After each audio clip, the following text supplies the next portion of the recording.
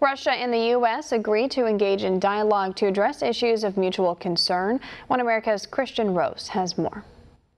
National Security Adviser John Bolton is in Moscow, moving the US-Russian relations forward amidst what appears to be a bitter diplomatic standoff. Bolton has had meetings with top Russian officials, the media and Vladimir Putin himself, securing another summit with President Trump. And I think on this latter point of the more complicated global strategic environment, this is something that concerns the Russians very substantially, and we talked about that.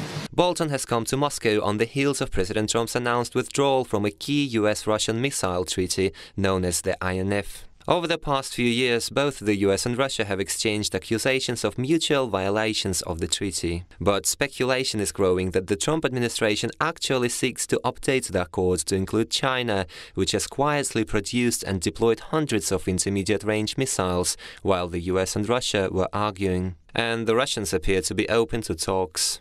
I'm sure that even small steps will benefit our relations and help restore trust. The world today is full of challenges and problems that should be addressed jointly. Bolton also warned the Kremlin against meddling with US elections, saying a chain of suspected spy scandals and cyber alerts have fueled mutual mistrust and hostility. Russian officials reiterated the government itself hasn't been involved in the alleged meddling attempts, without elaborating whether non-state or rogue actors could be involved. Russian sources stressed Bolton and Putin agreed to abandon mutual accusations and cooperate on getting to the heart of the matter. So regardless of the difference in approach, we must and need to look for points of contact, it seems to me. Putin suggested good bilateral relations could benefit both nations, boosting joint space exploration, combating Islamic terror and upholding international security. For his part, President Trump said a summit with Putin could produce positive results. The whole nuclear situation, where we were not treated well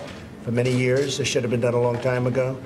And I think something good could come out of that. And I very well meet with, I think we probably will. Meantime, the next Trump-Putin summit is scheduled to take place in Paris on November the 11th, 2018, on the 100th anniversary of the end of the First World War, where the US and Russia were allies. Kristian, Rouz, One American News.